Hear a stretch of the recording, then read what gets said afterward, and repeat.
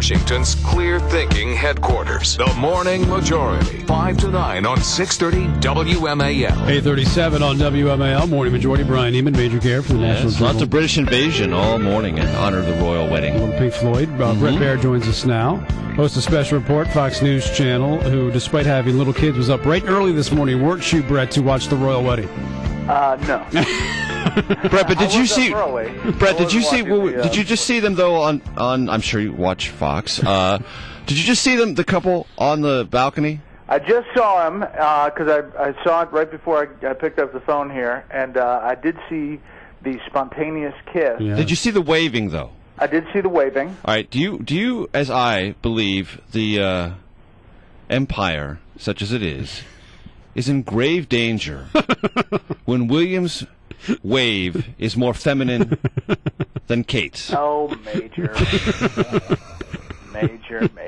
You're thinking it, you just won't say it. See, he's got the freedom over at National Journal to do it now. All I know is that I heard Shepard Smith say, and there was the kiss, and he said, and no tongue. Nice.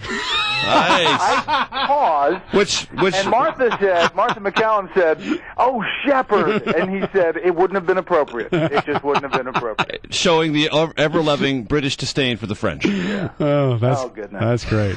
You're on fire today, man. He is on fire this morning. Yeah, you get up at 4:45 and do this for 4 hours. So Donald Trump was in the news this week, if you didn't know, Brett. He was. But last night, did you hear him last night in Las Vegas? I didn't hear, but I just saw a readout. All right, let me. Some compound adjectives. I'll play you a little bit, just a couple of sound bites. This is him talking about OPEC, and he's talking to a bunch of women in a Republican group out in Las Vegas. We have nobody in Washington that sits back and said, you're not going to raise that price. You understand me? That's him talking about OPEC, and then here he's talking about China and devaluing their currency. Listen, you mother, we're going to tax you 25%. I mean, salty language from Donald Trump. Wow. We were just amazed by it, and I don't know is that a sign that he's not running for president? Because what kind of president talks like that in public?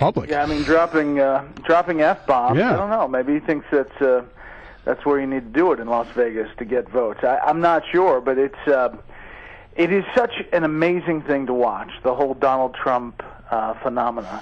And when he got off that helicopter and gave that press conference saying that he was so honored that he was the one that forced the president to produce his long-form birth certificate, there was an element of truth to it. I mean, it wouldn't have probably happened had Donald Trump not been out on every station talking about it, and the polls adjusted, and suddenly it was sinking into independents saying, why hasn't the president cleared this issue up?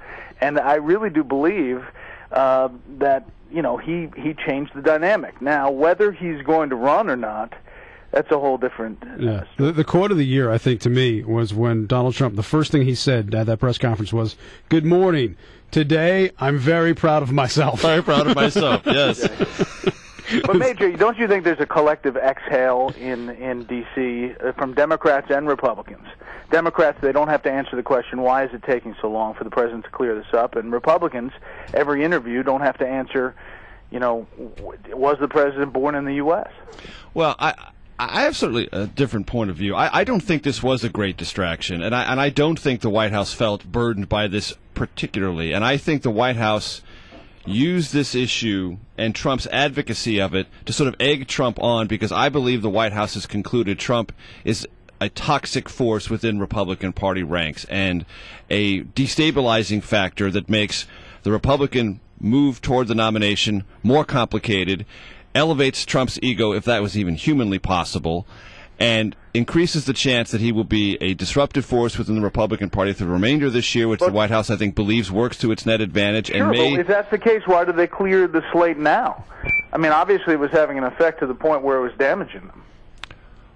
In the polls, it certainly was. I mean, if you looked at the poll, was 38% of Americans started to have questions whether or not the president was actually born in the U.S. I mean, why not hold on to that card as you get closer down the election road? Well, because I think now is the formative time for Republican Party. What was that? What is that? It's not me. That's Trump. That's right. I mean, now's the time when Republicans are trying to get name ID and We got to figure out what that noise is. What is it? I don't know. It's probably on our line. That's because it's the phone line. He's on his phone. Is that? It must be your phone. We're gonna have to call you back. Oh no, there it goes. It's gone. Are you there? Yeah. No, it's back. Well, this is going to be a problem for Chris Plant if he's not going to be able to take calls today because of this thing. Well, I'll tell you what, Brett, we'll let you go. We'll try to figure it out. Thanks, and we'll talk to you next week. We'll Brett BAIER, Fox News. That's got it. I mean, what is that? I mean, have we ever done that before in the radio? Yeah. And we don't need to bring it back, actually. Yeah. Hang it up. See if we can fix it. Let's see if we can fix it. All right. So proof positive. This is a live radio show. Yes, that's true. You never know and what's going to gremlins happen. also are real. You never know what is going to happen on WMAL, do you? We will check traffic and weather. I mean, play more of the Trump cuts as well about him speaking last night, what that means for him moving forward.